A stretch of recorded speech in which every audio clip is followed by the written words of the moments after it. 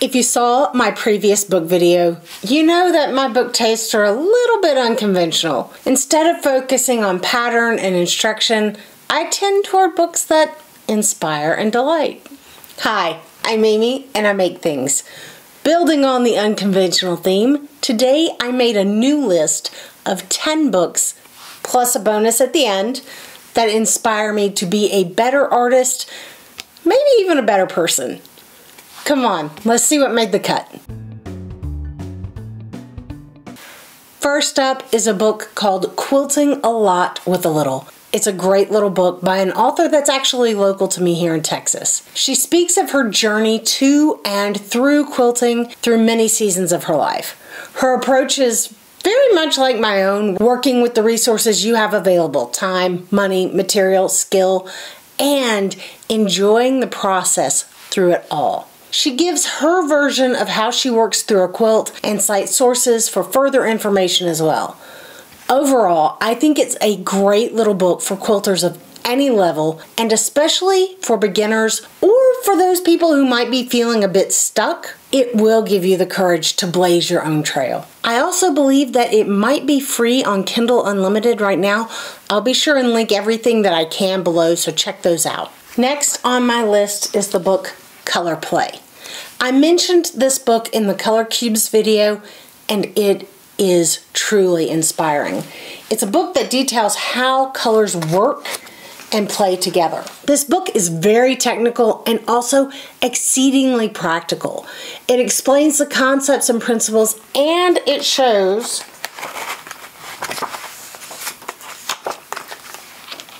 practical examples in fabric and paintings.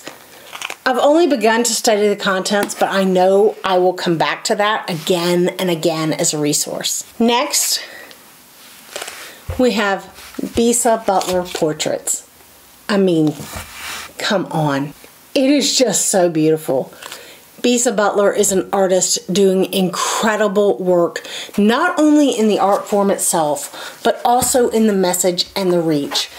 There is so much to say, and so much more that needs to be seen and said and recognized and shared and felt. My sister-in-law was recently in a museum in DC and sent me this photograph. I was thrilled that Elizabeth got to see this work in person and inspired, and then extraordinarily excited at the idea of being able to plan my own walking trip to Washington, D.C. in the near future. Until now, it hadn't been possible. Next, we have Fabric of a Nation. Again, Bisa Butler on the cover.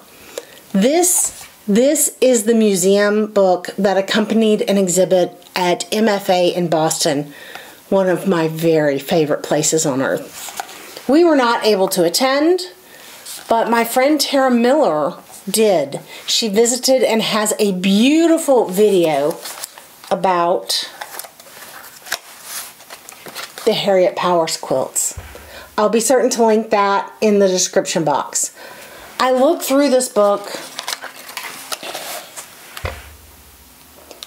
and I am in complete awe. I feel inspired, connected, and overwhelmed by the work and the stories and the lives contained within the quilts in these pages. You know me, it's all about story. Taking a different turn for inspiration, next we have Nancy Crow. Nancy Crow is one of my role models. Her ability to play and explore and expand an idea is fascinating to me. Let me find my page marker. This book, guys, this book is beautiful. I checked it out from the library, and it was one of those where Casey's like, why don't you own that book? So, you know, off I go to my Amazon used books listings. Look, guys, look. It's just incredible. So now I have a copy of my own. But this book inspires me to work differently. I'm often moving fast and always on to the next project or idea. The thought of sitting with one idea and really doing a deep dive into that to squeeze all there is out of variations of that squeeze all there is to learn. It really sparks my curiosity. This is not naturally how I think or work, so I'm very interested in seeing how these methods and ideas might inform and change my process and results. I've already got ideas brewing and my mind is reeling with possibilities. Do you do that? Do you work that way? Do you take an idea and really dig in and explore all the possibilities? Let me know in the comments below, and don't forget to smash that like button while you're down there. Next, very similar variations on a theme here, A Common Thread by Gwen Marston. I mean, it's Gwen Marston. What else is there to say? This is another one where one idea, take log cabins for instance, is explored and flows into the next and the next. Working in series is really pulling at my heart right now. I am really excited to dig deeper and see where it goes. The next book is The Dressmakers of Auschwitz. Now, I have not yet read this, but I saw the interview that Karen Brown did with the author, and of course, it rang all my chimes regarding story, history, mystery, and connection. Quilts, and in this case, clothes, are interesting, but quilters and dressmakers and the humanity in the story, guys, that's the good stuff. That's the stuff that really, really gets me going, and I cannot wait to read it. I'll link Karen's video below as well. Okay, this one's gonna take me a minute. Quilts. This is a hunker of a book. Quilts, A Living Tradition. I borrowed this book from the library, and again, Casey asked, why don't you own that? So off I go to the Amazon used listings, and now I have my own copy. But again, this book shows everything in American quilting tradition, and it has as much information as possible. I mean, it ranges from the very traditional to the very contemporary, or, you know, modern. I hate that word, but less traditional quilts from other cultures, the Hawaiian quilting tradition, Native American quilts, Amish quilts, and then contemporary art quilts. It is a treasure trove, and I'll link any that I can on the used market below, because, you know, you're going to have to find a place to store it because it's ginormous, but it is incredible. And finally, I have two books. The Freddie and Gwen collaborative books. Gwen Marston and Freddie Moran. Two people who I can't say enough good things about. But these books are just, they're great. Again, they're used. I bought used copies.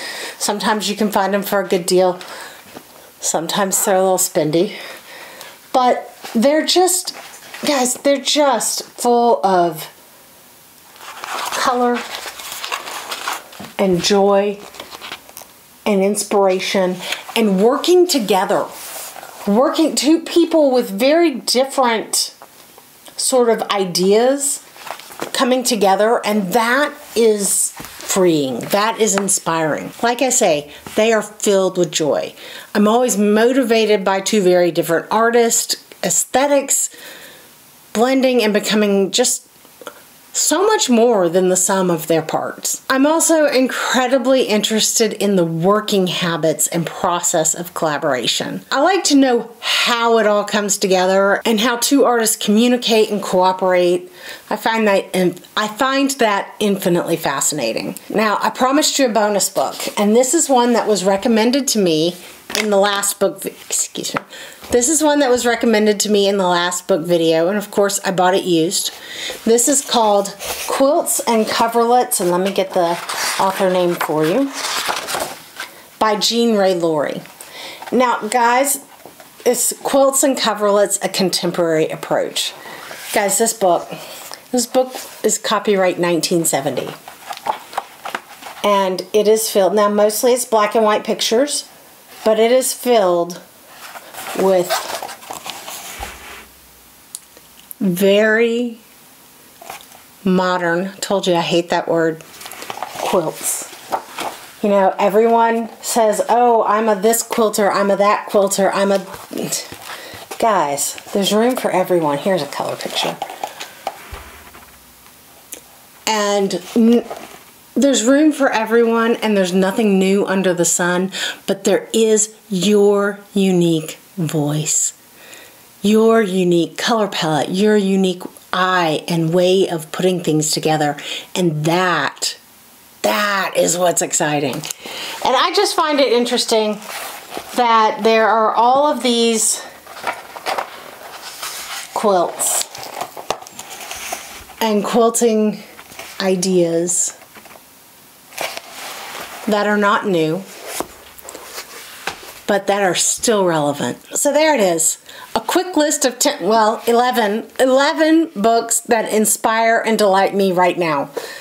Mostly they inspire me to work differently and dig deeper. I loved getting all of your comments and recommendations in the last book video. Check that out here if you haven't seen it. And I am super excited to see what this inspires for you. Don't forget to let me know in the comments, and never, never forget that you make the world more beautiful just by being in it. I'm Amy, and I'll see you next time.